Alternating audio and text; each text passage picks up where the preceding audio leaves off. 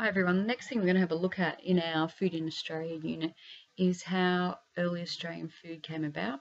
We've just had a look at the Indigenous people and Indigenous foods and native foods, and now we're going to see how early Australians ate after the first fleet arrived. So as you would know from geography and your study in primary school, the first fleet actually landed in Sydney in 1788, and they came from England looking to set up a new colony. There was a variety of ships, and they actually brought convicts with them, and their sailing from England to Australia actually took almost a year, and they were bringing food with them.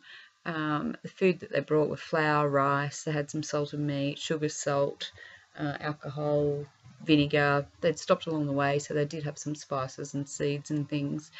But they also brought livestock, which they were bringing here to actually set up and get some breeding happening so that they could grow their meat for them to eat.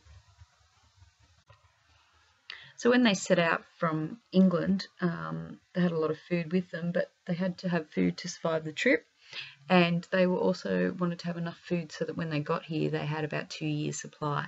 So they had to do something which was called ration their food, and that's where they decide how much food everyone gets each day, and then that's it. So once they arrived, they also had to ration the food because they worked out they only had enough for 2 years. And we'll see later that those rations actually got smaller and smaller as the years went by because they were actually starting to run out of food.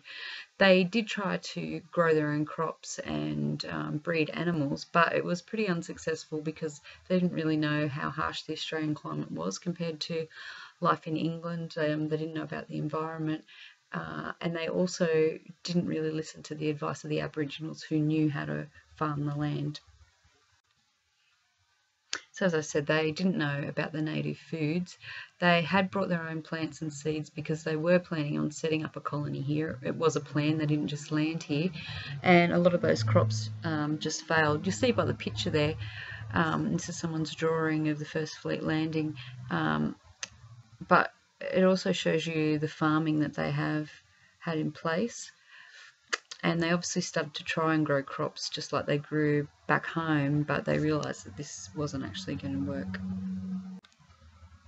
So after the Aboriginals got over the initial shock of the Europeans landing and taking over their land, they actually tried to help them adjust to life in Australia. They helped them with the crops, and then in return for that, the Europeans paid them in food rations. And those rations were things like flour, tea, meat, salt and alcohol, and those things they weren't used to, and it actually started to make the Aboriginals quite sick. A lot of them actually died as well. That diet, it didn't have the nutrients that they were used to, and it wasn't actually suitable for the Aboriginals, so they started to develop those diseases like diabetes and weight gain. The Europeans arriving and actually taking the land from the Aboriginals meant that they couldn't farm how they were used to, and their traditional lifestyle started to break down from that arrival of the first fleet. So our diet actually evolves from the English diet, which is high in protein and fat. They didn't have very many fruit and vegetables. As you can imagine, if you think about the climate of England, they didn't grow a lot of the things that we could grow here. Very heavy reliance on sugar, salt and alcohol.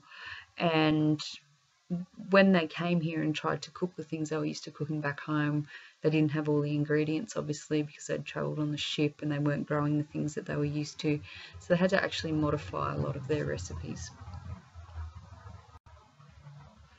We're going to have a look more next week about how our foods have evolved, but I want you today to answer these questions. Why do you think the Europeans didn't include more native Australian foods in their diet? And we talked a little bit about that when we discussed native foods last week.